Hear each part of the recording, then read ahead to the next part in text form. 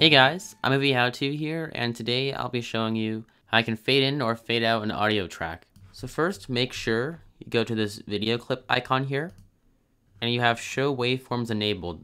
So in order to fade audio in or out, you need to select this dot on the side where this video clip is. So what you actually do is drag this dot over, and here you'll see this pop-up telling you how long you want the fade in effect to be. So to drag it to the desired length, you want the fade-in effect to start.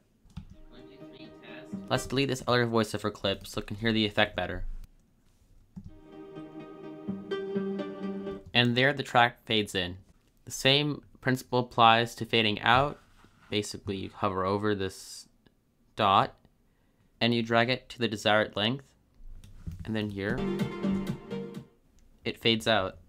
So basically that's how it works. Thank you for watching this video.